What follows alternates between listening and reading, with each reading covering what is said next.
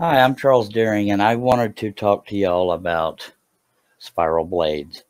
Now, some people are scared to death of them, and I want to alleviate some of those fears. One of the first things they say is it's so aggressive. Now, compared to a flat blade, you think about it, a flat blade has all the teeth on one side, so it's naturally going to cut smoother. But a spiral blade is just like a flat blade, except for it is twisted.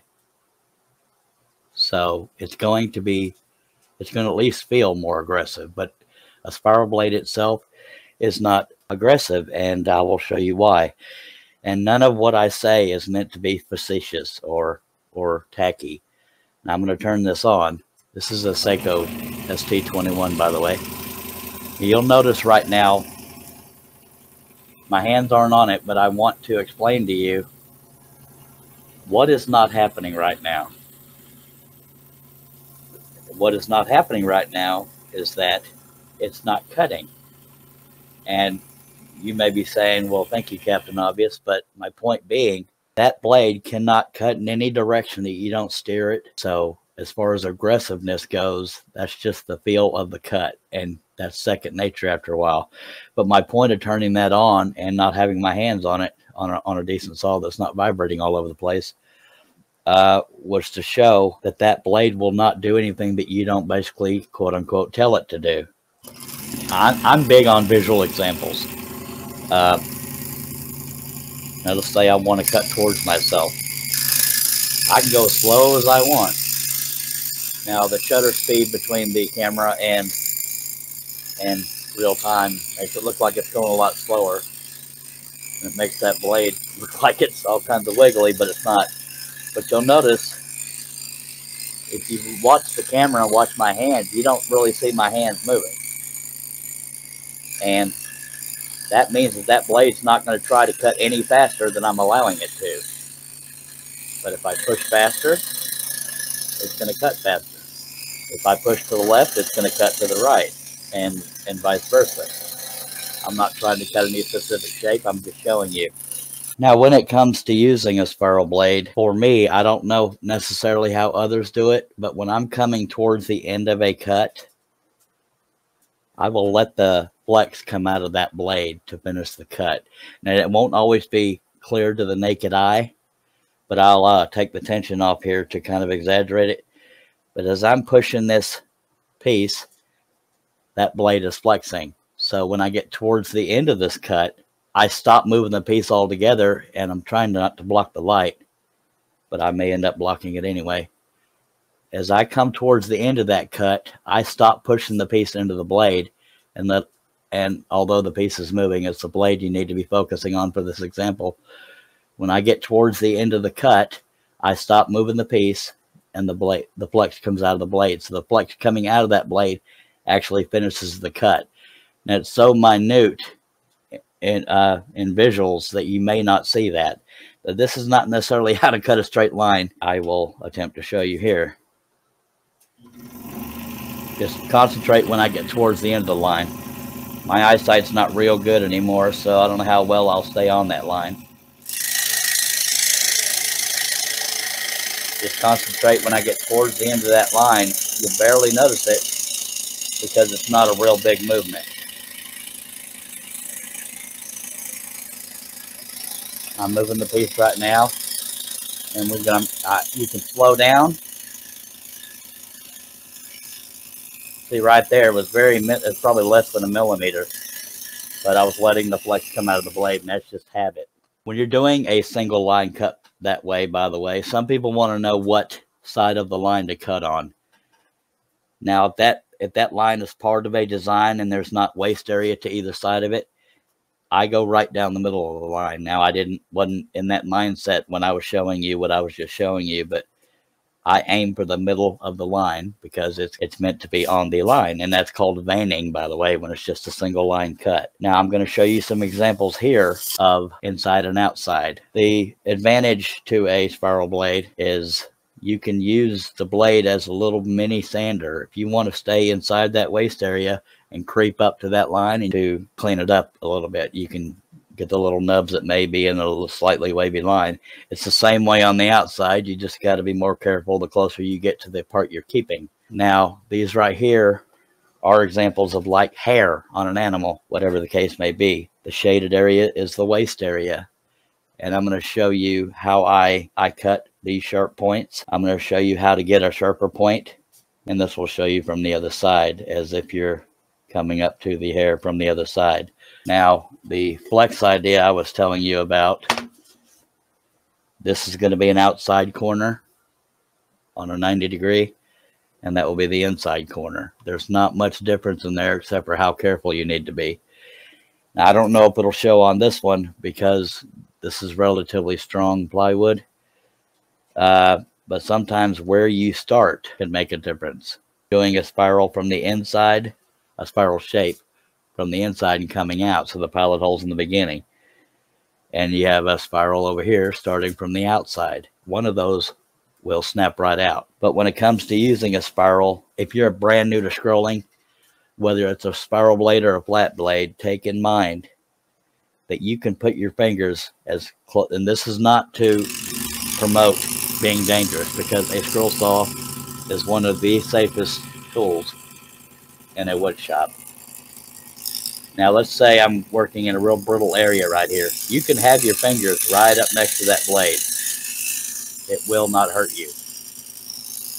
And you're more likely, if you're going to get hurt with a scroll saw blade, it's like a paper cut.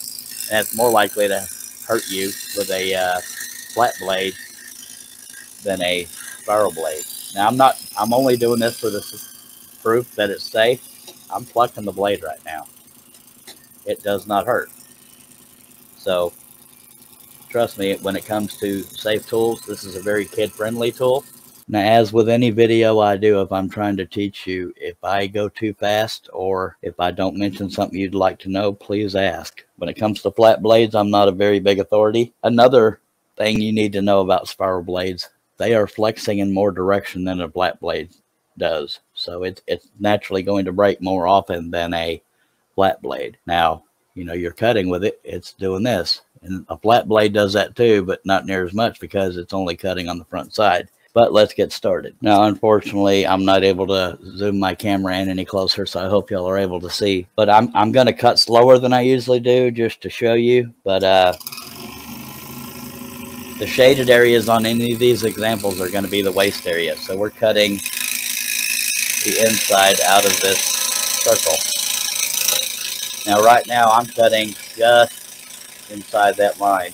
Well, let's say we're going to go way out here, and we want to come up to that line. This is an example of, you know, when your confidence gets built up. You can cut just to the end. You can cut just to the inside of that line, and then slowly use that spiral to creep up to the line. This will change with confidence. Eventually, you'll be cutting right inside the line. But some people, it does matter. They want to know which side of the line to cut on. I always cut to the waist side. Unless it's a veining cut, I'll go right down the middle. And we'll do the same thing on the outside cut. Okay, now the outside of this circle is going to be the waist area. So same method, taking in mind that the outside area of the circle is going to be the waist area, so you got room to play with it. And you do the same thing. If you feel confident, cut right up against the line. If you don't, if you're coming in from out here and you want to go slightly shy of that line, you can slowly come into it and just nibble away at that line. Because a lot of beginners, forget the circle for now, a lot of beginners seem to be shaky because they feel obligated, with the saw going fast, they feel obligated to cut as fast as it's cutting. And you don't have to. That thing can go 90 miles an hour. You don't have to cut any quicker, but just cut right up to the line is at whatever confidence level you have. Now we're going to move on over to what I call hair examples. Now I should be lifting the upper arm on the saw, but that would make too much sense. This is how I do really sharp peaks, you know, because people wonder, how can you do something, how can you make sharp cuts with a big fat spiral? And I do use number 5s because I cut quite large projects. But here is how. What I do is I go past the peak of, like, this part. I'm not going to cut the whole hair thing, but I go past that peak and I come back to it. That gives me a sharper cut. And I can show you two different ways. One way that I used to do it when I first started out. I'll do that on this peak. I used to stop right at the peak and come back, and you can do that, but you'll see I kind of cut the height of it down a little bit, and that's okay. Let me go to this other peak over here. Now I'm going to go past this little one, and I'm going to come back to it, and that gives you a sharper line. Both methods work, but I think until your confidence level builds up, go past the peak. I'm going past that peak right now, and I'm just cutting into it. And that's how you get, and it's the same premise when you're doing corners. I'm just giving you both examples in case it's difficult to understand. Now, again, I drew this a little bit sloppily.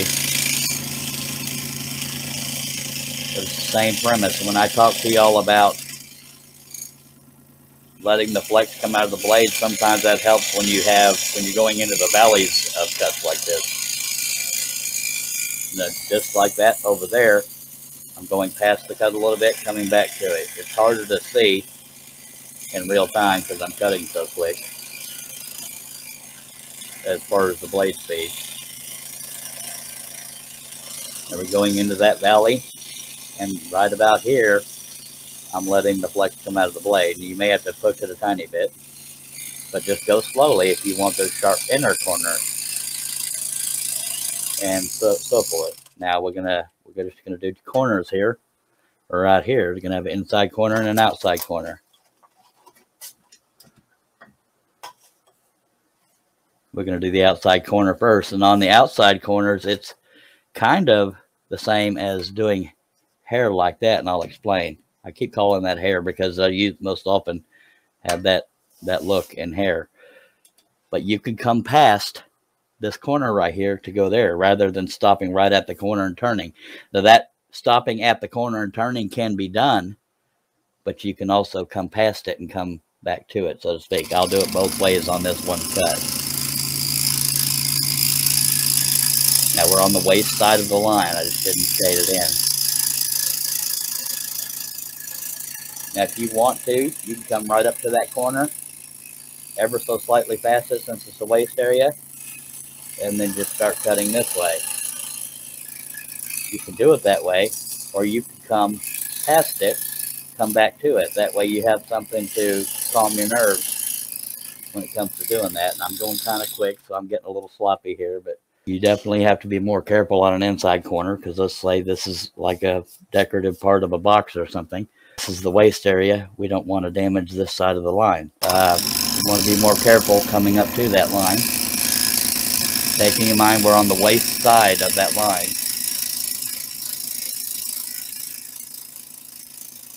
And again, this spiral blade will not cut any faster than you're pushing it into the blade, and it won't cut in any direction you're not steering it. That's what takes getting used to. Right about here, I'm slowing my feed down, and I'm slowly turning it. I'm going to show you without having my fingers up next to the blade. I'm going to show you the difference between starting on the outside of a spiral and the inside. And remember, each time you can have your fingers right there to stabilize everything, even if you want to be holding the actual spiral. Holding the drawing of the spiral, not the spiral blade. I'm not really concentrating on staying on the line. I'm more so doing the shape of a spiral, just to show you that from the outside it's going to be weaker. And the closer I get to the middle of that spiral, see what happened? It broke. And little things like that you will learn as you go. And I know I was being sloppy about whether or not I stayed on the line, but I was giving you the premise of cutting on the shape of a spiral. If you go from the outside, it's going to be a lot weaker. So start from the inside, and I'll show you that. Now on both of these, there again, you can have your fingers right next to that blade and not hurt yourself, but it does help stabilize, as does putting a piece of thick tape or taping a business card or playing card down. That gives you what they call zero clearance, only where the blade is coming up through the table is the only hole there. So it's more likely to stabilize little pieces like this. And I can elaborate on that on a future video if anybody wants me to. But ordinarily, if I was doing a spiral like that and for some reason had to come from the outside, I would have been stabilizing it and probably would have had a zero clearance there. But here again, I'm not going to put my fingers there just to show you all the difference, because it's starting out in the weakest spot, but there's not so much of it already cut out that it's going to weaken it. But still mainly just showing you the premise of the cut. Now, I got dangerously close there.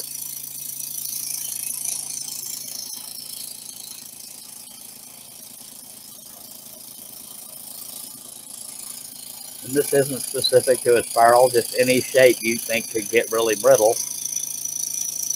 Sometimes the end that you start at is what matters. Now, although I didn't stay right on that line, that shows you that stayed because we started at the weakest point. But as with any of these things, folks, I don't always think of what people want to know because I've been scroll sawing for so long. So if you have any questions, please don't hesitate to ask. I want to be able to help in any way I can. This channel won't only be teaching. I like to show my work as well. Appreciate you dropping by. If there's anything you'd like to know, ask me, and I will do my best to answer. And we will see you next time. Scroll on.